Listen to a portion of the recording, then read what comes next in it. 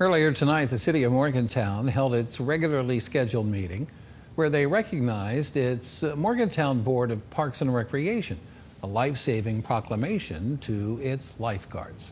Those lifeguards were on duty when 11-year-old Jackson Pauly was at the pool with his mother and two siblings when he experienced a seizure, nearly drowned. This was in the month of June. The council commended the lifeguards for their quick life-saving skills at the Krepps Park public pool on the day of that incident.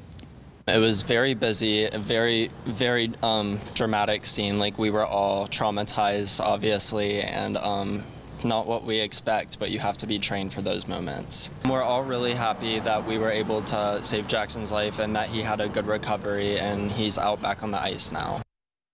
Now, lifeguards at Krepps Park Public Pool have an emergency action plan for whenever the unexpected happens. The three lifeguards who helped Pauly said that whenever a child is drowning, a lifeguard will blow 3 short whistles to get every lifeguard's attention and jump in to help.